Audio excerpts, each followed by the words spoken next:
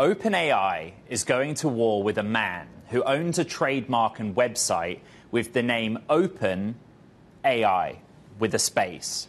The man at the center of the lawsuit filed a trademark on the name Open Space AI the same day Sam Altman and Greg Brockman announced their company OpenAI.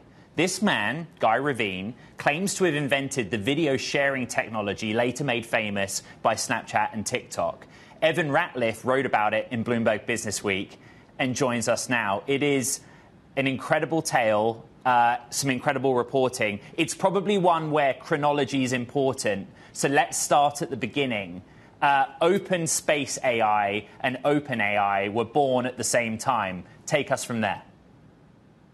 So essentially, this gentleman, Guy Ravine, who is a kind of technologist, inventor, who lives in Silicon Valley, he had come up with an idea, and he can document this, for OpenAI with a space. And the idea was that it would be a nonprofit that would be engaged in deep learning research. And the way that they would lure researchers away from Google, which was dominating deep learning research at the time, was that they would say that everything would be open. The research would be open and would all be done for the benefit of humanity. And if you know anything about OpenAI, the company, the organization, OpenAI without a space, that is also their origin story. They just launched some months after Ravine can document that he was pitching this story around Silicon Valley. So they launched in December of 2011. The pitching is important because you originally thought Evan might be a bit of a scammer.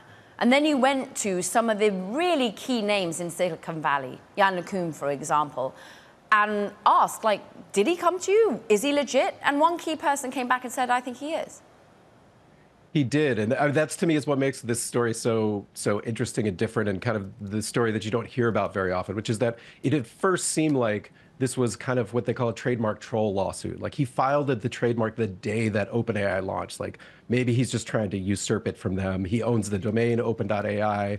But then it turned out that some of the people that he had pitched to, one in particular, Tom Gruber, who's the co-inventor of Siri, who used to be at Apple, who's a respected name in AI, he's backing Guy Ravine up. He says, yes, he pitched me this idea. Not only did he pitch me this idea, I can document that he had it before OpenAI, the company, launched. And so it's not a case of someone just claiming something out there in the blue. It's actually, there are people to whom he pitched the story, and there are documents showing that he pitched the idea before it launched. Now, whether that legally matters is going to be, decided in the courts. If you're just joining us on Bloomberg Technology, this really is a must-read in the Business Week magazine. There's litigation ongoing here, right? There's the trademark dispute, there's a suit. Just update us on the latest on those fronts, Evan.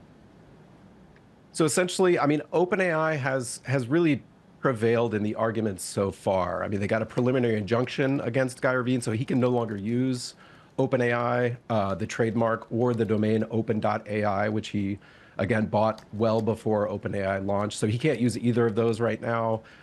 He filed a countersuit against them, claiming they stole the idea from him. That most of that countersuit was dismissed, and now it's been refiled. So he's had setbacks in court, but they're a long way from what would eventually be likely a jury trial if they ever get that far. That would be minimum months, if not over a year away.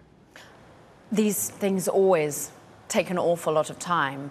Evan, what do you think the response will be from OpenAI to this investigation of yours? How have you been talking to the company without a space? Well, the company didn't have much interest in commenting. I mean, of course, they've filed a lot of arguments in court, and so their comments are in their legal briefs. Their only sort of general comment was, we took legal action to stop the intentional use of OpenAI from confusing and misleading our users. Now, I think one of the big questions around the lawsuit is, why don't they just settle this lawsuit? Because the money that they're spending in lawyers is probably, you could guess, already greater than they might have settled the lawsuit for. And the longer it goes on, the more that's true. Now, whether they want to make an example of Guy Ravine or with their new funding round, it doesn't really matter to them how much money they spend. I think those will be the questions.